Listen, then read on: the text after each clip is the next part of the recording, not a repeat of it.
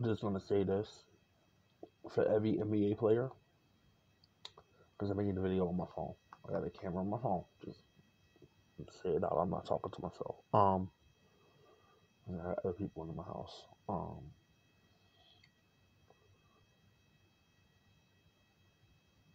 Just gonna say this. I had to get my thoughts together.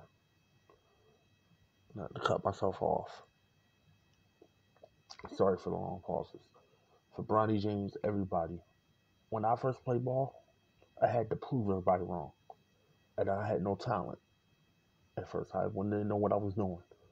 I didn't know how to get my shot mechanics. Yes, I never went pro. I understand that. But I won a trophy. I won accomplishments in my own self. Um, and people say I'm bragging.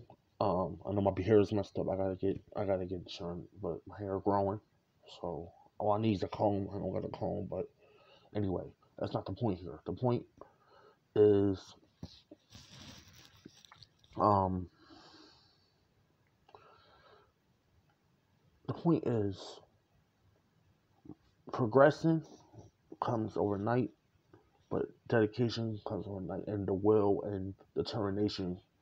Like yesterday, it was 102 degrees in Philly, and I practiced in the Northeast, and I just wouldn't quit.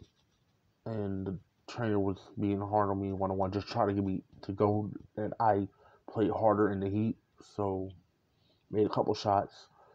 Lost the first game, won the second game, won the third game. So we did the late round, and he said, let's play the final game. And I didn't hold back.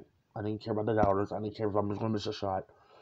And I made the last shot on him, and he took the last two free throws, and then I just finished the game off. I didn't play no more. I had killer instinct to understand if I don't mess up here, it's not really no pressure on me. I just messed up. Don't treat your losses like a horrible thing. Do something. Your actions speak louder than words. So it's not about hate. It's not about that. Just prove everybody wrong. This goes for every basketball player out here. Prove in sport. Prove them wrong. Prove your naysayers wrong. Either by making shots you know you're gonna make logical shots and have faith that you can prove everybody wrong. That's what I'm trying to say. Because my rookie season, everybody was doubting me too. It was doubting me.